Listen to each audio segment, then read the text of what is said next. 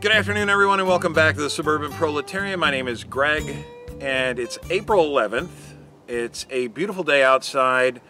I've been spending way too much time indoors. Obviously, we're still living under the social or proximal distancing guidelines set forth by the government, but they are encouraging people to get outdoors when you can do it safely. So I thought it'd be great to move outside to take a look at another watch. This is another Casio, and it's appropriate that we're doing this outdoors because this watch is a little bit different than what I would usually take a look at. This is one of Casio's twin sensor models. It's not a fancy watch like a Pro Trek. This is just out of their normal sport line. This is actually the SGW-100. And it's a watch that I really came by purely by happenstance. Ever since the early 90s when Casio and Citizen and a couple of other companies started playing around with incorporating technology into their watches that wasn't related directly to timekeeping, I have been supremely disinterested in that technology. And I have been disinterested in that because usually it seems like a waste. I think of a watch as a timekeeping device. Anything else that it can do, while it might be useful, generally tends to waste energy, and in the past it was usually quite unreliable. A lot of these watches had pressure sensors built into them. They had these huge protuberances off the side of the case. You can see that's not the case with this watch. But I came by this watch accidentally. I bought out a bunch of watches from a Walmart jewelry department that was being phased out. I got quite a few watches at clearance prices. I may have mentioned in previous videos I do have a small eBay concern where I buy watches if I can find them at a, at a discount price and then resell them at a very modest profit and make a little bit of extra money on the side there. So I had no intention of this being my watch. I just like to apologize right now for all the jump cuts that are going to be in this video. The wind keeps picking up and I'm trying to minimize the amount of wind noise in the microphones. I have my shotgun microphone with me, but I forgot the little fuzzy sock that goes over the outside of it. So I'm just using the regular internal mics in the camera. And I'm keeping talking right now so that you can hear that there is some wind noise because the wind is blowing right at the moment. So while I've generally not been particularly interested in watches that have extra sensors built into them, I was doing a little bit of research about this particular watch prior to putting it up for sale, and this one has a compass, one of the two sensors. It's got it has a thermometer, a digital thermometer built into it, and it also has a digital compass built into it. And that's really what I want to look at today, because when I was researching this watch prior to putting it up for sale, I read quite a few customer reviews of the watch, and there were numerous comments made by people who were disappointed with the watch in general.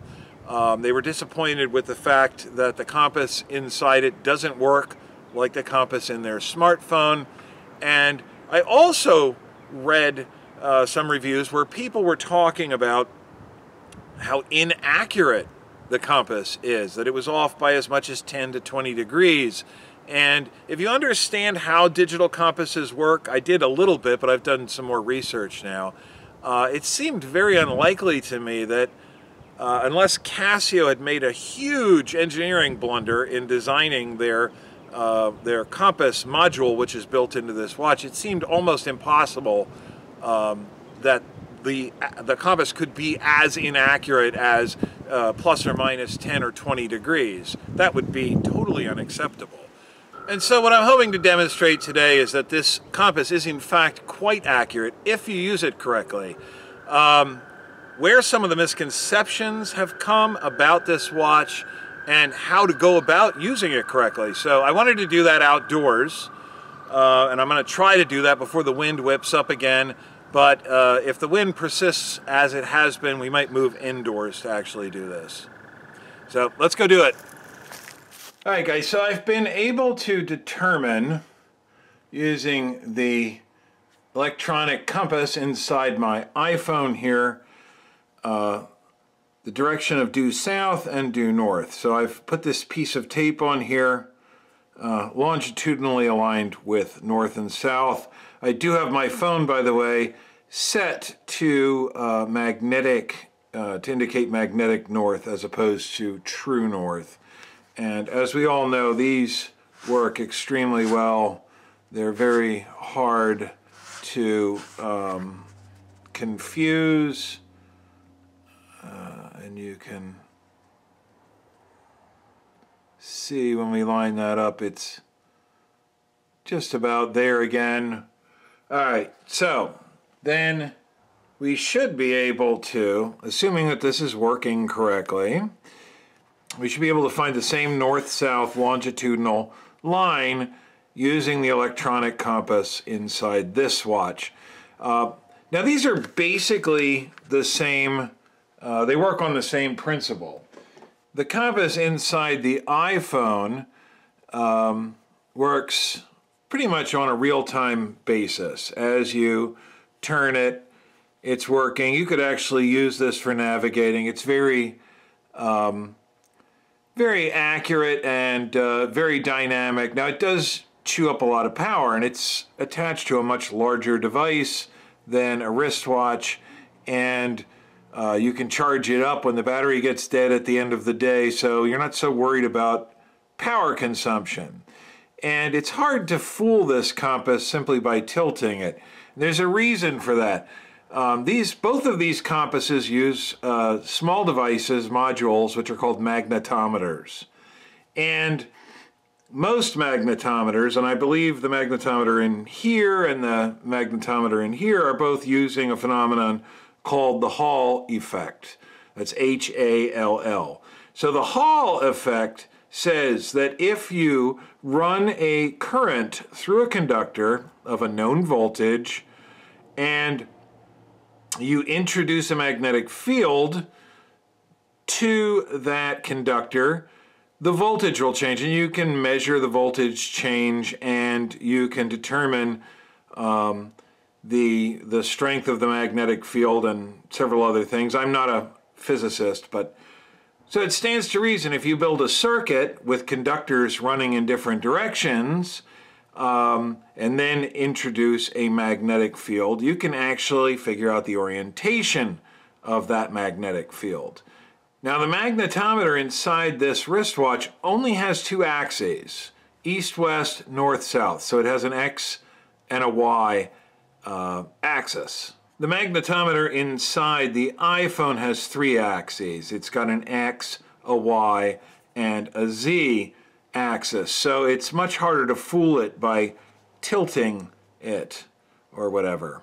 So we know that this works very well. And this is, when people hear electronic compass, this is what they expect. A lot of younger people, people who aren't familiar with older technology, are going to expect to get something like this and say, oh, I can just wear it on my wrist and run around the woods and navigate and all of that. But this is quite a bit different, although it is using the Hall effect, and it's basically the same sort of mechanism. But as I've said, the magnetometer in this watch only has two axes, an X and a Y. And as a result of that, one of the first problems I think a lot of people are running into is they try to take a measurement while it's still on their wrist. And this is not going to work very well when it's tilted at a, whatever this is, 30-degree angle or something. In order to take an accurate reading with this compass, it's got to be as flat as humanly possible.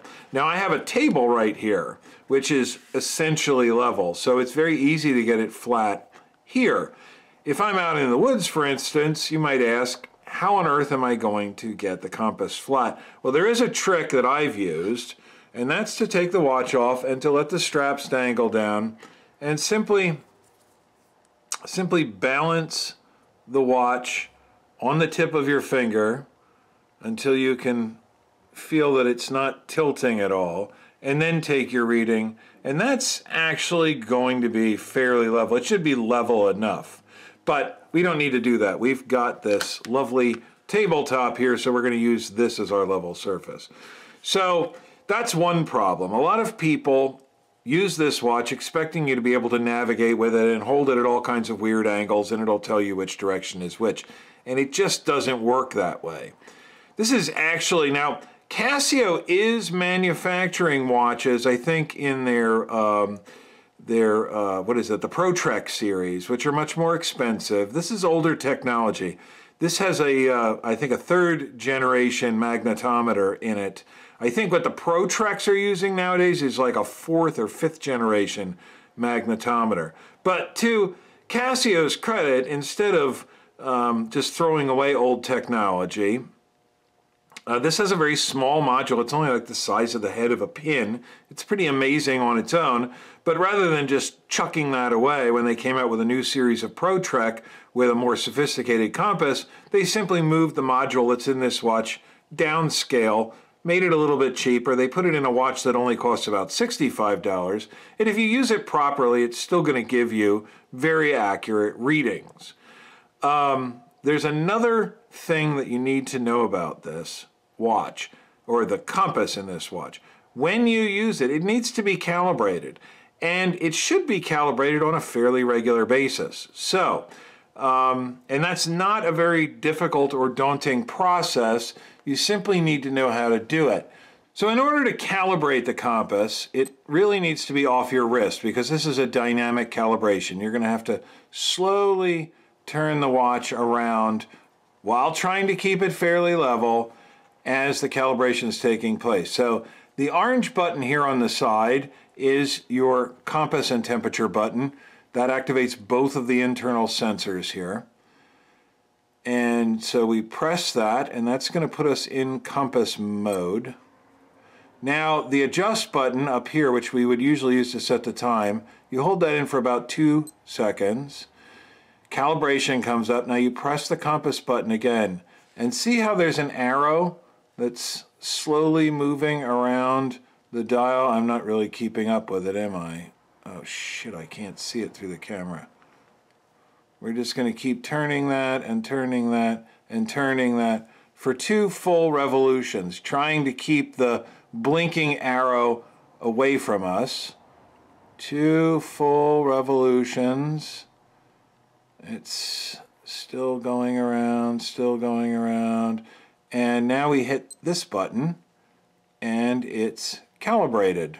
So now let's see just how accurate the thing is. We'll go back into the normal mode. We'll get, and this is really meant for taking static readings. So we've got the watch off of our wrist, and you can do this while it's on the wrist if you're careful about getting it as flat as possible. And now we take a compass reading. This is aligned with our piece of tape. So this should be due north, that should be due south. So when I take this reading, the reading should be fairly close to 180 degrees. And look at that, 179 degrees. So you can clearly see this is not off by 10 degrees or 20 degrees. Let's try it again. That's about as close to perfect as you can possibly get. And this is a much less sophisticated magnetometer module than that found in this admittedly fairly old style iPhone. But it can do just as accurate a job if you use it as it was intended. You got to calibrate it, you got to try to keep it flat. And another complaint from people is the fact that when you take a reading and you start moving it around, it will sort of stabilize for a little while. It doesn't respond very quickly, and you can't really use it for navigation because it only continues to take readings for, what was that, about 5-10 seconds, and then it goes back into sort of a sleep mode. There's a reason for that. As I alluded to earlier, when the battery on your iPhone dies, you can plug it in and charge it back up. You have to do that pretty much once a day anyhow. The energy demands, or the energy supply inside a watch battery, which is very, very, very tiny and has a very small amount of potential energy or stored energy inside of it, needs to last for 2, 3, 4 years. People don't want to be changing the battery. There's no capacity for recharging a watch like this. Why they didn't make it solar, I have no idea. Then it could recharge itself every time it was out in the sun. But they didn't. It's just a battery-powered thing, and there's a very tiny amount of energy in there, which has to be metered out over a long period of time. And so the power demands for running the compass module inside a watch like this are much greater than the normal timekeeping function. And the energy supply in the battery has to be very, very carefully regulated. And so this thing can't just constantly run all the time. You've got to take a reading, maybe find a landmark, walk to that landmark, take another reading, just as you would using a compass for land navigation. But used correctly, this can be a really helpful tool outdoors. Other than that, it's a little bit more bright and cheerful than a G-Shock. It does feature a mineral glass crystal. It does feature 200 meters of water resistance. So it's a pretty tough, serious field watch. But again, it's a little bit more brightly colored. You've got this blue case. You've got some orange and silver accents on the anodized aluminum bezel ring. You've got this bright orange button for the compass feature. So it doesn't look as militaristic as most G-Shocks do. I know G-Shocks come in a rainbow of colors nowadays, but most of them are pretty drab. Most of the standards are pretty drab. So this looks a little sportier. It does have several normal features beyond the compass and the thermometer, which I'm not going to go into the thermometer at all. I very rarely need to know what the temperature is inside the sleeve of my jacket. So, of course, we've got date and day of the week and time. We have a world time feature. I have it set to London for GMT. Time. We have a stopwatch, which is pretty standard. We've got a pretty standard countdown timer. And we've got alarms. We've got, let's see, we've got 2, 3, 4, 5. I think we have, let me see, 1, 2, 3, 4. Oh, okay, we have 4 alarms, it looks like. And back to time again. So it's a pretty cool watch. I'm going to be wearing it a little bit. I don't know that I have a whole lot more to contribute to this video. So let's go, I guess, back to the woods to wrap this up, because I obviously wasn't able to finish shooting this outdoors. The wind had just gotten too nasty. But let's head back outside and wrap this video up. So when this digital compass is used as it was intended, it can be quite a useful little tool to have on your wrist when you're out in nature. As a matter of fact, I'm going to start wearing this watch whenever I'm doing any outdoor adventuring this coming season. And so it'll probably be featured in a couple of upcoming videos. I'm interested to actually get out into the wilderness and really try this thing out and see if maybe I can do some proper land navigation using nothing but this. Maybe when I'm up in the North Woods of Maine, I'll find a remote lake. And of course, I'll have my GPS and my compass, my regular compass with me. But I'll try navigating from one point on a map to another point on a map using nothing but this and see if that's possible. I hope some of you enjoyed this video. If you did, please consider subscribing, like, share, tell your friends. All that good stuff goes a long way to help keep me here on the air. And when I post new content to the channel, I hope to see each of you here then. Later, guys.